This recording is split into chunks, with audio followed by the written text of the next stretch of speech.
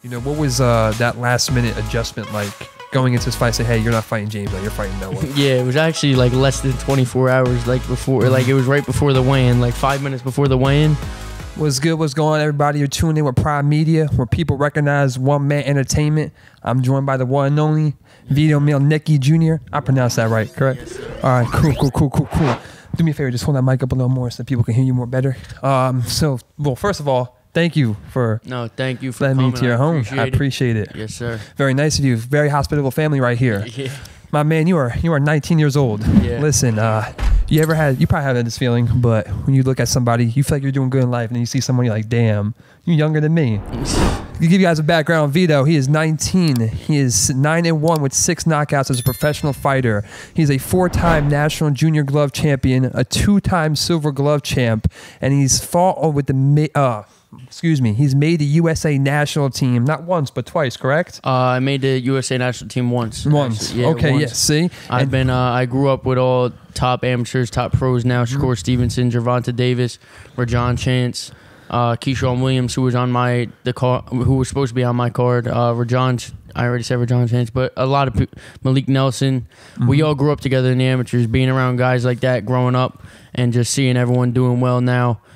Doing their thing. It's cool. And at 19 years old, you're fighting on cards with PBC Premier Boxing Champions, on the Fox Sports, some of the biggest cards. You're on the Fury Wilder fight. You're traveling the world. I want to ask you one question before I segue into that one. Dude, at 19, you're in high school. Yeah. You know what I'm saying? What was it like, everything kind of ramping up that fast in high school? Yeah, I mean, being signed with Al Heyman and Premier Boxing Champions, at my age, it was cool. It was like a dream come true, just because growing up, I was always watching guys like Floyd Mayweather, who was with Al Heyman throughout his whole career. Just Manny Pacquiao, who's now with them, Deontay Wilder, Earl Spence, the Charlo brothers, and now I'm on the same stable as them. And then being in high school, it was just, I've always been a quiet kid. I like in the hallways, I'm always just with my headphones in doing my thing. But obviously we knew that I wasn't going to college. I was just boxing was what I'm doing. And everyone has their own path, so doing it throughout high school, it was cool. It was fun. Right. And coming off of your second round knockout versus Noah Kidd, we'll get to that fight a little bit later. You said in the post-fight interviews, you said that you've been fighting since you were 7 years old. Yeah. Now, it was at 7 that you said, hey, like, Dad, Mom, Dad, I want to box? Or was that a little later on? Well, it was at 7 when I first went to the gym, but it was probably, I'd say, around like 11 or 12 that I knew that this is what I wanted to do, like, professionally. I played football as well, but I always wanted to be an athlete. Like, I didn't want to be I didn't want to work like a job. Like, right. So I always knew that I wanted to be just a professional athlete. It was just at that age, 11 or 12, where I knew that boxing is what I wanted to do as a living. To provide. Provide. Now, see, that to me is wild, because kids your age, well, our age, because I'm only 22. Yeah. But, you know, you get faced with the party scene a lot. Yeah. Drinking, all that stuff. You obviously chose a different mindset. Yeah, exactly. I want to ask you the same question I asked Chris Middleton during the Olympics. With all this going on between school, young age, traveling the world, how did you build your mindset? What took to build your mindset to say, this is what I have to do, this is what I have to avoid, no to parties, no to friends right now, focus on boxing? Yeah, I mean, I use this saying, one of one. Like, I look at myself, I'm one of a kind. I'm different. And I think to be able to do what I'm doing at a high level, you have to sacrifice. You have to miss family events, parties during high school, all that, drinking, all the other stuff that the kids at our age do. Yeah. You just have to look at the bigger picture. I'm 19, I want to be able to, at 26, 27, look, now I could do that. Now I could do whatever I want. Like, you know what I mean? I sacrifice now so that I could have everything later. And just having a mindset of looking at sacrifices like they're not even sacrifices, because I'm doing what I love. Like, so if I'm doing what I love, I can't even say that they're sacrifices. So those kind of things, they don't even faze me, to be honest with you. Really? I don't think about it. Because I'm doing what I love. Like, I was blessed to be put in this position, and I'm just gonna take full advantage of it. I'm not gonna let anything take let anything take this away from me. Yeah, because dude, like, you know, watching you fight, seeing how young you are, you're obviously really committed. And you talked about your coach Lamont saying proper preparation prevents poor performance. Yep, So absolutely. that obviously comes with nutrition. Yeah, You're fighting, everything, all but then a around. lot of people don't talk about the mindset. Yeah, the So I'm mindset. looking at you like, damn, this guy's probably faced with a lot of hard things. Yeah. And it's like, you must have been, well, you obviously have a great household here, Italian family, strong household. yeah. So you're always strong-headed growing up, I guess, right? Yeah, I mean, my mom and dad, they always, growing up, they said, whatever you want, you go get it, you chase it. And they instilled that mindset in me growing up. And my dad and my mom, they're hard workers. Everything that we have, it's because they went out and they worked for it. They broke their ass to get everything that we have. So just looking at my mom and dad, them working every day. My dad wakes up 4:30, home at 9, wakes back up at 4:30. Like, I want to be able to tell my dad, look, we're good. Like, you know what I mean? Like, we ain't got to worry about all that other stuff no more. So, like, that's my motivation every day that I go to the gym. I do this because I want to be able to tell them, like, we're good, we're chill, like we could do what we want now. Right. So you kind of just killed my next question. I was going to see what is the vision for Vito in boxing. You know. Yeah. So I guess that I would say your vision is financially stabilizing your whole family. Yeah, not just yourself. obviously the belts, all that's gonna come with the money and all that. But yeah, I think a lot of guys they look at this sport as a way out, a way to get their family to where they want to get them to. They want to be able to stabilize, to make their family stable, and not have to worry about paying bills, paying all the other stuff, and just provide. Like, you know what I mean? Just be able to tell their family, like, we're good. Like, we could do what we want. You want to go on vacation? Let's go on vacation. You know what I mean? So, but like I said, the belts and everything are going to come with it. And like all professional fighters, we go in and our life's on the line every time we step in the ring. Absolutely. And doing what you love and getting paid for it is obviously, it's cool to do too. Yeah, right. yeah. You already foresee the life after boxing. You have your brand. By the way, tell the people where they can find your brand and your merchandise at. So yeah, you can find my merchandise on Fit Warrior brand. They have mine all on their website, all that, and we'll be making more merch, fight night merch for my next fight. But the last fight was all black, so we had the white hats with the black logo, and obviously that changes every fight. But stay tuned for the newer merch. A huge stand you had. Yeah. A huge stand. Did you see your stand? Foam fingers, hoodies, hats, t-shirts, all of it. It was, I didn't I loved see it. That was dope. Yeah, they set it up nice. When obviously you're fighting in the Prudential Center, props to you. Great event, great arena. How many people can say they fight in arenas like that? Yeah. You also had the house packed. Yeah. Out of all the fights I watched that night, I had the honor of being in attendance there. Your fight was the most electrifying. Yeah. That's why I titled it in my article for New Stitch Media. What is it like to see when you drop somebody or when you even enter the ring, everyone screaming your name and on this feet for you? Yeah, once again, it's like a dream come true. Like, just growing up, like, watching all these other fighters, like all the top guys coming out, everyone's going crazy for them. I was blessed enough to go to a lot of fights in person, a lot of big fights in person, and one in particular, the Miguel Cotto versus Austin Trout at Madison Square Garden. Okay.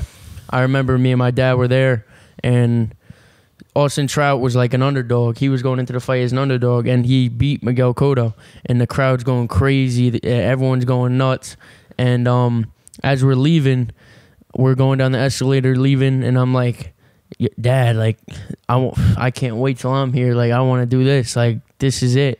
We're going to be here one day. And the manifestation. Yeah, every time before the fight, before one of my fights, especially one at home in front of our hometown crowd, my dad tells me, you remember that moment? I remember it too. You remember that moment. And yeah, it's just everything comes full circle. You said manifestation. That's manifest all my thoughts and what I say into existence. So that's definitely happening right now for sure. And I see it going forward because in that post-fight interview, you talked about, you were asked about James Martin. If you were like perturbed that you didn't get that fight, and you said, I don't even need him. You knew going forward you were on to a next level. Why did you know after you just won that fight that you knew you didn't need James Martin no more? That you already put aside that rematch that you wanted? Just because I did my job. I came in on weight. I broke my ass for 8 weeks in the training camp, and I made sure I came in on weight. And the day before, they were a ways away from 147. I heard everything like from other people. My dad, my trainers, they were talking about how much he was away from the 147 weight limit. It's almost like he didn't even try. He didn't even care. Yeah. And if we did fight, right then and there, I knew it was over. Like, you want to come, like, you're not taking this seriously, professionally. I broke my ass for 8 weeks. I've been thinking about you for 5 months ever since that fight happened, our first fight. So yeah, I knew, just because I'm with Al Heyman. That's another reason why. Like, Al Heyman, he's the best of the best. I know he's gonna absolutely, he's gonna get me to where I want to be, and they treat me as if I'm one of those top guys already, like the Charlo brothers, Deontay Wilder, Earl Spence. Like, they make sure everything's in line for me. And like you saw, they had me in my hometown at the Prudential Center, and we're looking to do more shows there. So Al Heyman's the best of the best. I want to thank him, obviously, doing everything in his power to get me to where I want to be. Absolutely, because I mean, you could see it, because you're fighting with a guy who works with names you said: Errol Spence, Tank, Charlo Bros, Mayweather. You heard it all the time for these post-fight interviews. Now I'm working with Al Heyman. I'm working you at 19 years old are getting to work with someone of that caliber. Yes, sir. And it's great to see that they have that they already see the potential in you, because they wouldn't do that. Yeah, exactly. But they see it in yourself. Yep. You see it in yourself. Yes, sir. I don't think that's a lot of thing that people understand. The mental strength it takes for you to walk out of that fight, that you weren't even ready. You were ready for the fight, but you were ready for a different fighter. Yeah. And to say, I don't even need him anymore. Most people hold on to that. You didn't. Yeah. You went to know a kid, and correct me if I'm wrong, you went into it a little heavier, right? It wasn't your work was like 152? The first fight, the fight with Martin. Yeah, Martin. Yeah, we did a catch weight at 152 because I was coming off February 27th win against Noe Lopez on Fox. And I had got a third round stoppage, I think, on Fox against Noe Lopez. And so I had my 2 weeks off of recovery, let my body recover from a tough camp. And then we got the call, like, you have a spot on Fox. You want it or no? And me being the guy I am, I like to fight. Go get it. Yeah, all right, yeah, let's do it. So we jumped into a camp. We had like a 4-week camp, and my coach, Muhammad, he actually got COVID, so he tested positive. So he had to quarantine for 2 weeks. So I was in the gym training myself, and then unprofessional. It was a little, like, we just made an unprofessional decision, I think, going into that fight, having me train myself. And it was really me working on my weight, bringing my weight down, trying to get it down, because I get pretty big in between fights just because I'm still growing. I'm 19. So we did a catch weight at 152, which meant bigger gloves. We had to wear 10-ounce gloves. It wasn't the right decision going into that first fight. That's why right after the fight, I knew when I first came out of the ring with James Martin, I told everyone, look, the rematch is next. Yeah. And we knew that it was going to happen. It was just a matter of when, where, and it was supposed to happen, obviously. But like I said, I did my job. I came in at 147 on the dot, and he came in 152 or something. Yeah. And it is what it is. That's why I said we're moving past it. We're moving on to bigger and better things. And that's why it was so surprising me in that moment. I was like, wow, this guy knows he would have won again. Oh, you knew you were going to win. Yeah. And you let it go, which is amazing to you. Yeah.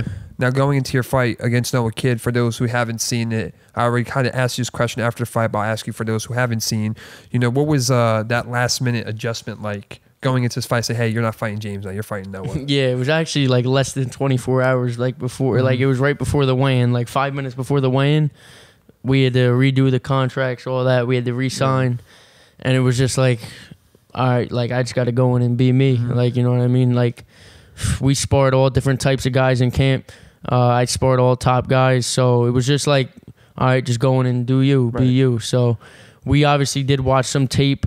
But like I said, it was more of just go in and do your thing. Dude, and did that feel like any anger in you? Because it looked like he looked like he didn't belong in the ring with you. No, to be honest. Yeah. So, I mean, obviously, I was looking for the highly anticipated rematch. Yeah. So it was just like it was a little bit like, wow, like it would have been an even better night if it was James Martin, because I know what the outcome was. Like I already knew what was gonna happen, and in front of your home crowd too. Yeah, in front of my home crowd, and it didn't take it took. I don't know if you want to say it took something away from the night, but for me, I just look at the good in every situation, and I put on a great performance against Noah Kidd, but like you said, it was a little, you know what I mean? It was So but like I said, we got some bigger things coming, and I can't wait to announce them. They're coming soon. No, absolutely, yeah. And I want to get your insight, because I'm not a boxer, not a fighter, you know, I'm a media guy. You are working with some top names, you know, at a young age. Can you just talk about like what it's like to work with Al Heyman, who works alongside of people like Floyd Mayweather and Errol Spence? I mean, everything is done professionally to a T. Like, just like I said, I watched all those guys growing up, so it's like, wow, like I'm on the same cards as these guys. Like I'm right there. I just got to keep doing my thing, and I'm gonna be right there. So, it's just I'm just blessed, extremely blessed to be put in this position, and I just got to take full advantage of it. And then it gets you into doors with your training with Lamont Peterson. Yeah. You know, what was that like? Yeah, I mean, he'll be in my next camp as well, so he's a part of the team now. But everything he says is knowledge. So everything, I'm like, whenever I'm around him, I'm like a sponge. I'm just absorbing everything he's saying and either incorporating it into what I do in my style, or just keeping it always in the back of my head, just because everything, like I said, he says he's been through it. He's been at the lowest of lows and the highest of highs. So just I want to take everything he says and put it into my arsenal. And the student of the game is going back to the basics. Well, not basics. After the fight, you were asked about what's next for you, and you're like, I'm going to take some time to really learn and grow. Yep.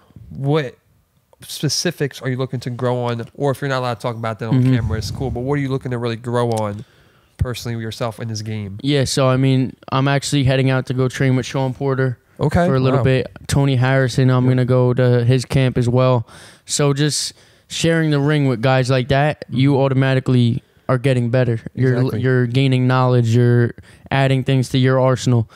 And obviously other little tweaks, but just getting emotionally, mentally, and just physically stronger. I'm 19, so all those aspects are going to come. But just learning, just got to keep learning, keep adding to my arsenal, keep getting better. Yeah, absolutely. They say you're the sum of the five, or you're the sum of the five most people you hang around with the most. You're obviously surrounding yourself with the most prominent people in the game to put yourself in their best foot forward. What's one of your favorite experiences while working with some of these guys? I'd probably say when I sparred with Julian Williams out of Philly. He was the unified world champ at 154 last year. So when I shared the ring with him for the first time, like the first few rounds, I was all right. I'm good. I'm working. Everything's good. Like I think we got to like the 6th, 7th, and 8th round, and he just started. He was on me. Like he was on. I'm like, damn. Like yo, what? So just when I was in the ring with him. Obviously, for the first time, he's a little bigger than me, but he was a student of the game, and you could tell that he watches fights every day. He just eats, sleeps, and shits boxing. Yeah. Like everything is about boxing, getting better and better, and he became a product of what he did each and every day. So, just when I shared the ring with him, it was definitely a great experience. Now, for you. As a student, what does your normal day look like for people that don't know the day in Vito when it comes to training in camp and as well as outside of camp? Yeah, so in camp, it's more of like definitely more intense, strict. Right. So in a camp, day in camp with me, it would be, so you wake up like 4:30. If you want to have a little snack before you go run, you get a little snack. But for me, I like to run. I don't like to eat before I run. So I run at like 5, and then I come back, have a breakfast, shower, take a nap. When I wake up, I eat again, a little lunch, probably around 10:30, 11.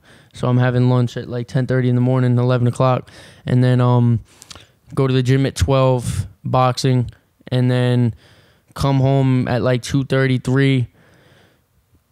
Shower, eat again, dinner at like 4:30, and then go to my strength and conditioning at 6 o'clock at night, and then probably get back at like 7:38, and then I'm home for the night. I just have like a little shake or whatever it is, a smoothie, and then I go to sleep. Yeah. Wow. So then just repeat the next day. So that's a day in camp with me. So it's like usually, depending on how your body feels, obviously as you get towards the fight, you want to let your body recover more in between workouts. So usually 2 to 3 workouts, definitely 2 workouts a day, but usually 3 workouts a day. And then outside of camp, it's more of like, I just came from the gym before we started this, so just doing my thing a little. I lifted a little bit, went on the treadmill, did a little bit of cardio, and then go to the gym later again, the boxing gym, just staying sharp. Yeah. Damn, that's crazy. Yeah. That's impressive. That's a full talent, and people complain about not having time to work out at all. Yeah, so for me, it's like, I guess this is all I do. Like this, I've dedicated everything to this, so for me, it's a little different just because this is my job. Career. This is my career. Yeah. So, but I want to get to where I want to be. So, what are some of your favorite? For example, All Access. They have All Access. You can watch the fights leading up to them. What are some of the favorite things you like to watch? Do you like to watch fights, All Access, the preparation? Yeah. Like, what do you like to watch to gear yourself mentally and take notes on? Yeah, I like to watch fights. Obviously, I watch boxing all day. I'm always on my phone, whether I'm out to eat, waiting for my food. I just have boxing on my phone, watching on YouTube. But All Access is I like Tank's last All Access. It was I like that one too. It was good. I like to watch old ones too. I have the Showtime thing on my TV, so I just search up all the All Accesses. But really, just I watch some Netflix here and there, some movies. Okay. Yeah, I watch a little bit of Netflix, but other than that, just I don't really have time to watch any movies and all that. Mostly boxing. That's all I usually watch. Yeah, on YouTube. And one of the last things I want to ask you leading up with this is your fighter that you follow the most. Is there someone that like kind of sparked this flame? Besides you being a physical person, they said, I gravitated to this guy watching him. Yeah, definitely Roberto Durant, I'd say. Roberto Durant, he's an old timer. He could punch, so I like guys who could punch, and I watch him all the time. But I like Canelo, obviously. I like Floyd, Andre Ward. They live the sport, and they that's what happens when you live the sport. Andre Ward, I'd say, probably one of the most hard-working, gifted guys in boxing. Canelo Alvarez, after he fought Floyd, you haven't seen a fighter like him out right now. So Floyd Mayweather, obviously, that's Floyd Mayweather. Floyd's Floyd. So those guys are definitely, those 4, Roberto Durant, Andre Ward, Canelo Alvarez, and Floyd are definitely my guys that I watch mostly. Wow. Any dream person you hope to share the ring with before they step out of the game as you move up? Might be probably Canelo. That would be like a dream. That'd be dope. Like just because, like I said, I watch him all the time. And that'd probably be the more realistic type of fight. Just because he's not old. He's still young. He's like in his prime. He's fighting a lot. And I'm 19, so I'm still growing. So who knows what weight class I'll end up at?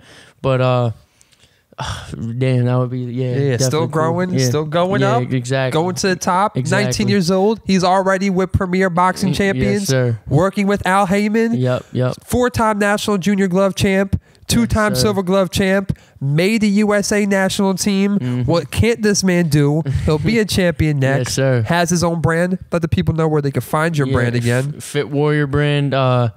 Their website, it's also in my bio on Instagram. I also have a YouTube, Vito Mielnicki Jr. That's what my channel is called. Instagram, Vito Mielnicki, and Twitter, Vito Mielnicki Jr. Boom, right there and there. Yes, I'll put everything in the description too so everyone can find it. Vito, it was a pleasure having you on and getting to talk to you. I appreciate the hospitality from your family. Thank you as well. Definitely would love to do it again as well. Yes, sir. Absolutely got to pop on off. Yep. Once again, you guys are tuning in with Prime Media, where people recognize one-man entertainment, and we'll see you guys next time.